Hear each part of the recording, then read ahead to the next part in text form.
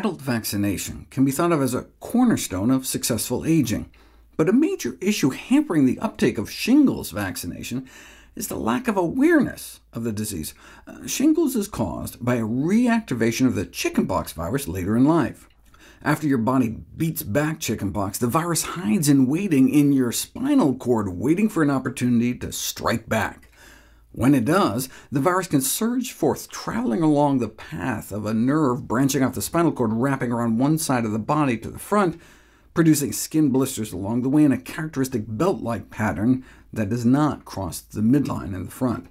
Both shingles and the name of the virus, zoster, are from the Latin and Greek respectively for belt. The blistering rash can be intensely painful, leave scarring or discoloration behind, but usually disappears in a few weeks on its own.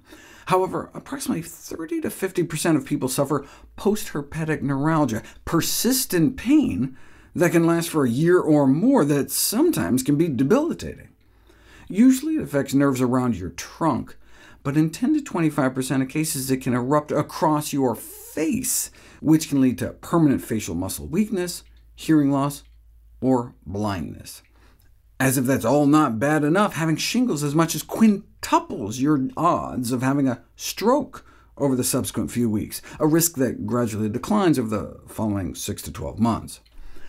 It's surprising more people don't know about it, since the lifetime risk of shingles is 30%, meaning nearly 1 in 3 will get it sometime in their lives. Young adults only have about a 1 in 1,000 chance of getting it every year, whereas in older adults that climbs to closer to 1 in 100 each year. That comes out to 1 million cases of shingles every year in the United States. Thankfully, there is a shingles vaccine.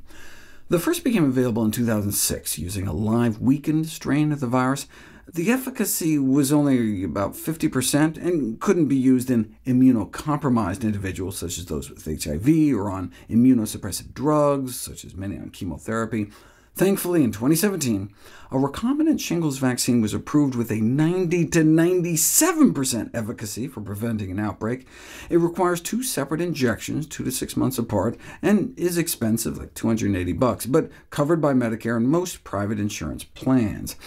It also can cause transient systemic symptoms such as muscle aches, fatigue, headaches, or fever and chills, serious enough to interfere with everyday activities about 10% of the time.